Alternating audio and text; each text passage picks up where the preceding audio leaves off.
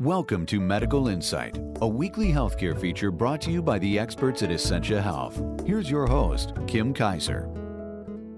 The statistics are sobering. Smokers are 20 times more likely to develop lung cancer than someone who doesn't use tobacco. Essentia Health cancer experts, like radiation oncologist Dr. Kenneth Dornfeld, see the dangerous effects of smoking every day. Learn more in today's Medical Insight. It's thought that over 400,000 deaths in the U.S. each year are directly due to smoking. That is 30% of all deaths that happen in America each year, directly related to smoking. Dr. Dornfeld says lung cancer in particular has a lower survival rate because it can be difficult to detect at an early stage.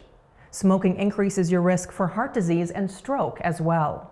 As a group, smokers live about 12 to 14 years less than non-smokers. So smoking takes away a dozen years of life.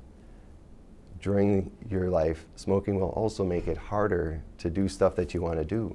Run around and chase the kids or grandkids, or climb up into a deer stand. Quitting smoking is especially hard while going through cancer treatment. That's why Dr. Dornfeld recommends quitting long before a visit to his office. Quitting is very difficult. It is something that starts with a personal decision. Although we have medications and other resources to help people, it all has to start with a fundamental decision on the part of the patient to not smoke. The resources that are available are numerous, both through Essentia and through our state and federal government. For Medical Insight, I'm Kim Kaiser. To learn more about this topic, call our experts at 786-3107 or log on to essentiahealth.org.